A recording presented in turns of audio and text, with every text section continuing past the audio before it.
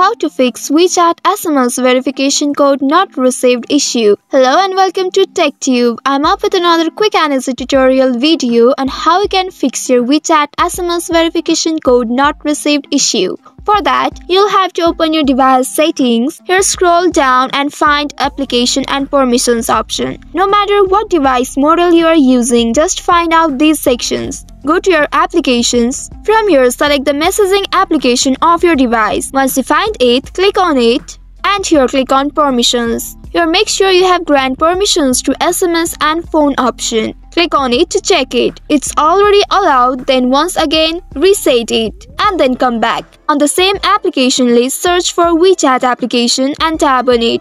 Here click on internal stories and clear cache here by clicking on this clear cache option. Now you can check if your WeChat SMS verification code is received or not. You can restart your mobile device and request for the verification code. So in this way you can fix SMS verification code not received on WeChat. That's all for today's video. Thanks for watching till the end. If you found this video helpful, don't forget to like, share and subscribe the channel. Also hit that bell icon to get notifications on more such helpful tutorials. See you in next video. Stay connected.